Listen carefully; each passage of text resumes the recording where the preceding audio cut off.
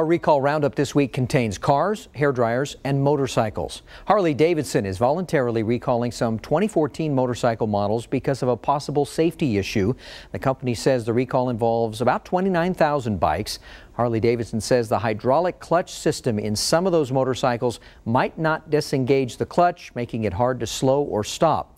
The recalls include a do not ride notice to owners and a do not deliver notice to Harley-Davidson dealers until that motorcycle is fixed. Check your hairdryer. The Conair Infinity is getting pulled from shelves after concerns it could short out and catch fire. The recall affects more than 500,000 hairdryers from the 259 and 279 series. They were sold between 2010 and 2013. And Toyota is recalling more than 800,000 cars, mostly Camrys, in the U.S. They're from the model years 2012 and 2013. There's a problem with air conditioning condensers. Water from the condenser can leak onto the airbag control module, which could cause the airbag to inflate and deploy at the wrong time. Toyota said the issue has led to 2 minor injuries, but no accidents. There's a lot more information about these and other recalls at 10tv.com/consumer10. With your Recall Roundup, I'm Kurt Ludlow.